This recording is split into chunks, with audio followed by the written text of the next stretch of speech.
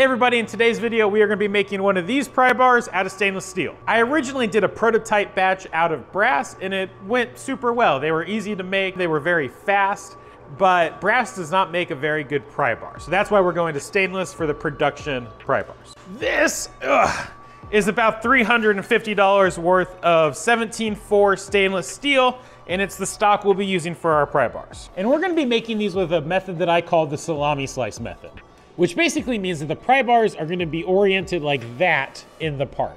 And I'll machine them from the top and then come back and part them off and finish the bottom with a slitting saw, thus removing it from the top of the stock, which then allows me to go ahead and make the next pry bar down. This is about 3 inches of stock and I should be able to get about 10 pry bars out of here.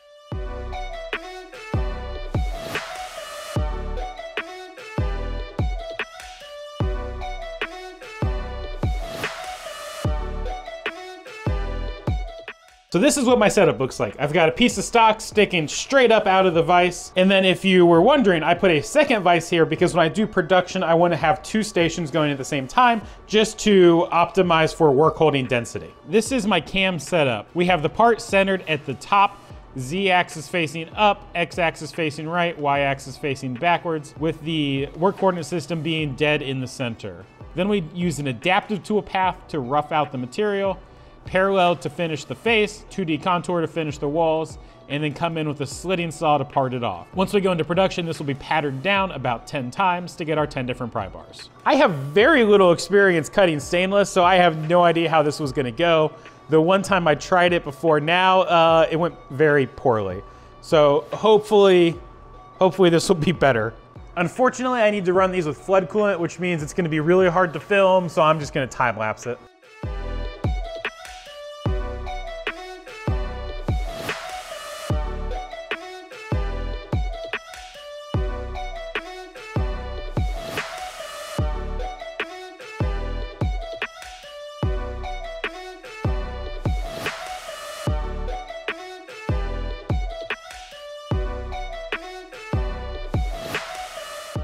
All right, that went pretty well, though maybe not quite perfectly. We did get a good part though. The finishes on the top here are actually pretty good. The only thing that I think didn't go perfectly was the saw just sounded terrible. And I played with feeds and speeds some and I got it a little bit better, but it still worries me and I'm afraid that I'm gonna kill the life of that very expensive saw blade. And or ruin my holder if it shatters. So I'm gonna try to find a better recipe. On this one I went kind of slow. On the next one I'm gonna take shallower passes but with a more aggressive feed and maybe that'll do it. But looking at it, the finish on the top of this bar here is actually really good. So I don't know, maybe saws just sound like that. I suppose good finishes with a bad sound could mean that it's burnishing the material, i.e. I'm cutting too slowly and it's rubbing the material until it shines, which is a good way to get good finishes, but bad for tool life. And I wanna make this $100 saw last as long as I can. The part itself looks great. I'm gonna put these through probably a 3-stage tumbling process and get them, I mean, not mirror polished, but get them a nice, pretty polish. And this is a good starting point. The finishes on there are basically as good as they're gonna get off of my machine. The only exception is inside the jimping here on the side, there's a little bit of chatter. I'm not sure if that's gonna come out of the tumbling because it's kind of protected by the rest of the pry bar,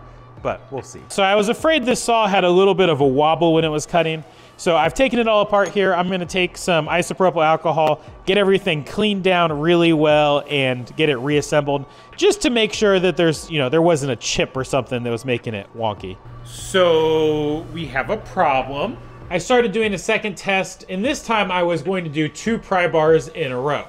Problem is I did not check the correct checkbox in how it did the pattern. And so it was doing all of its tool paths in order instead of doing them one at a time. This resulted in bad things happening. I heard some terrible noises and I went and I e-stopped the machine and this is where it is now. Looking at it, I don't know what the bad noises were, but it's probably a broken tool. We'll see. All right, can I just retract? Oh, I gotta power everything up first. I can't just bring Z up. Upon further examination, the tool is definitely busted. It broke off all the corners. I may have rubbed the cullet just a little bit, but it doesn't look that bad. Nothing that's not still usable. It's just some cosmetic damage. So I should be able to throw a new tool in there and keep going, I guess. All right, new tool is in there, and I haven't ruined anything beyond the top surface, so I think if I just offset my Z-axis down a bit, I can just keep going and not lose any parts. All right, we're back at it. Do you remember when I cleaned that saw blade? Do you want to guess what I did?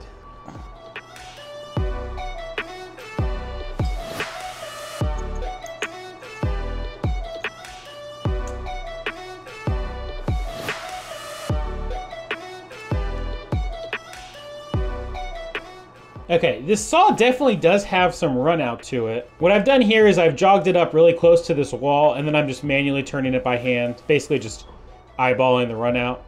And I mean, it gets stuck there and there, well, there, which implies to me the saw is not round, or it's a little bit off center, which is interesting because this should be a nice quality saw and it's a nice quality holder, and I haven't done anything violent to them. I don't know if this is normal. I don't know if it's the saw, if it's the tool holder, or if it's something I'm doing or have done. That's interesting though. That might be part of my problem. My new feeds and speeds sound a lot better. Something's still off. This isn't how it should sound, but it's cutting. Okay, this is an interesting first for me. My salami slice did not fully remove itself, which is not something I have seen before. I assume it's because the stainless is just a little bit more resilient than brass. That is not a good thing for product reliability, or excuse me, process reliability.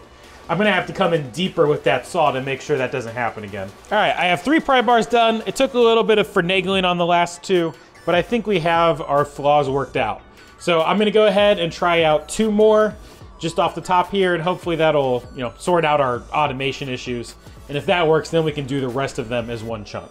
Okay, I just finished up a program where it made 2 pry bars in a row. The first pry bar is right here. Interestingly, this one is still attached, and I don't know why. This should have released. It's using the exact same code that the one on top used, just patterned down. So it's not like that's any different. But this one, I mean, the tab in there is pretty good. Maybe my saw's wearing out or something, but that seems rather rapid. Yeah, it's still wiggling. I'll wiggle it off eventually. There we go.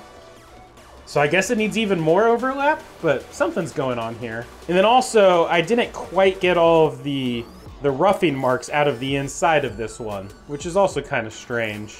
So I need to give it more of a stock to leave on my roughing passes and clean it up with the finishing pass.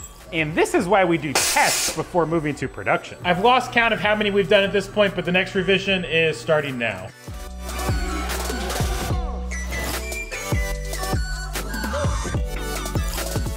You probably couldn't see what happened there, but in the last code revision, I tried increasing this depth of cut, and earlier I reduced the RPM on this tool quite a bit. Basically, I've gone so far down the RPM scale on this that I'm really starting to lose the torque on the machine. So it stalled out when it was doing this cut. So I'll have to go back to my old feeds and speeds. They worked better anyway. All right, we're back to something that's kind of 3/4 of the way back to the old speeds and feeds. Just slightly more aggressive, and it sounds much better, and it'll cut just a little bit faster. It's a couple days later, and I've been slowly experimenting on this in the background. I've whittled away all of my stock, and this is what is left of the original bar. As expected, I got 10 different pry bars out of it. Due to my experimentation, 5 are bad, 5 are good. I just put the green zip ties on the good ones, so after they're done tumbling, I know which are which. We're all set up for the first production run. I just have one piece of material in here because I'm not sure how tool life is gonna hold out throughout this whole process. I do have the automated tool checking turned on, so it'll do a tool breakage detection after each time it uses the tool. So that'll give me a little bit more safety. But I'm gonna hit go, and hopefully we end up with 20 pry bars in 4 hours.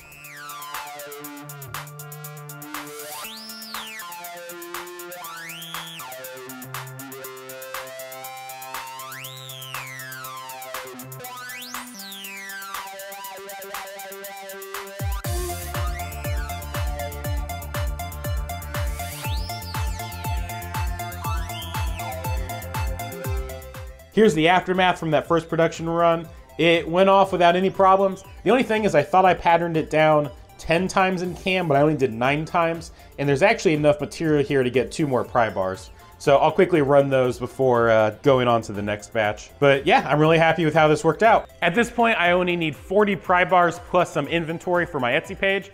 So I'm gonna run this, I don't know, basically for the rest of the day, which I'll do off camera, because at this point I think I've gotten the point across. I really love this salami slice method. It's such a great way to get a lot of parts without a lot of human interaction. In the future, I'm going to do my best to design my products to be able to use this method just because it's so efficient. If you want to buy something we make, you can find it at designtheeverything.com. Thanks for watching, and I'll see you next time.